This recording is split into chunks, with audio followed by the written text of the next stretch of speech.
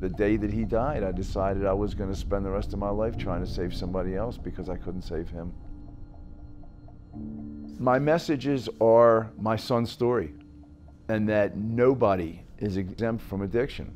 Everybody's got this, not my child, not my child. It won't happen in my family. It's not my kid. It's got to be somebody's kid. Grew up in a loving Jewish family, and I would like to think that we provided all the opportunities so that he would succeed. He was a great kid. I later found out that he had started smoking marijuana.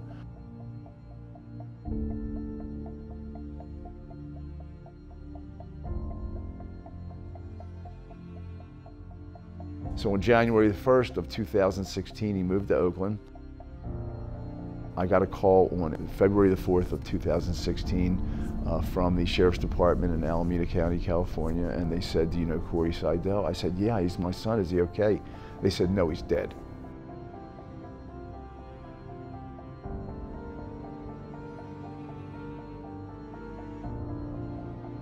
I am very privileged and blessed to be asked by JCS to speak on their behalf and to help the Jewish community.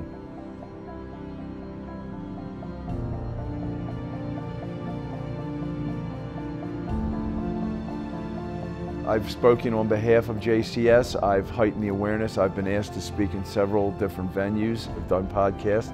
I do whatever they ask me to do.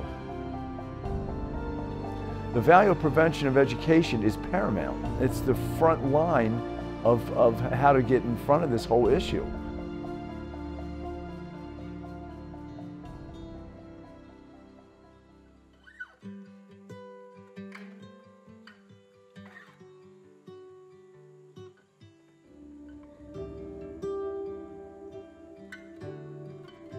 I'd just like to take a moment to thank the Associated for providing funding for educational awareness and prevention. Without their funding, we wouldn't be able to do any of this.